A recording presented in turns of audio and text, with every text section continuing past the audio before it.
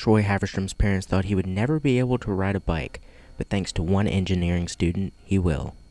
Troy has spastic hemiplegic cerebral palsy and has little mobility on his left side.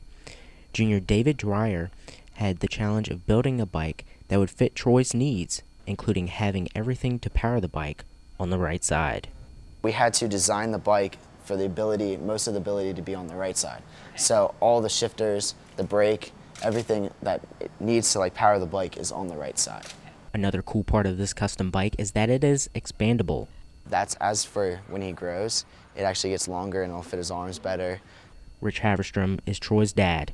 He is very excited that he can ride his own bike now. It just gives him the freedom to be able to go outside and play with the kids and his brother, drive around the neighborhood and just be like a regular kid. It was a fun process of working with the students last year when they were designing the bike. Troy was going to the classes. And what is his favorite part about having his own bike? Beating my brother and race it. I'm Bradford Ambrose for The Breeze.